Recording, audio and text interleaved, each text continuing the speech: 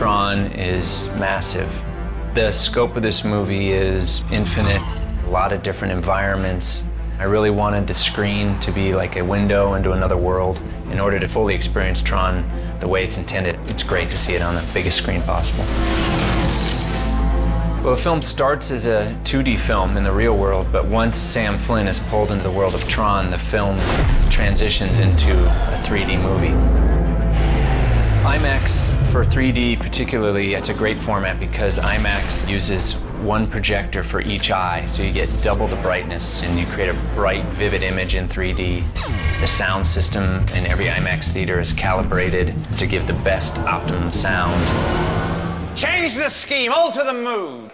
Electrify the boys and girls, if you'd be so kind. The soundtrack by Daft Punk was recorded and mixed in surround sound, so you get incredible sound, and obviously the size of the screen, which is just the most immersive, vast experience. For IMAX theaters, Tron Legacy will go to a special, larger format, expanding on screen for 7 sequences for a total of 43 minutes of the film. So the screen will get even larger vertically to create even a bigger frame.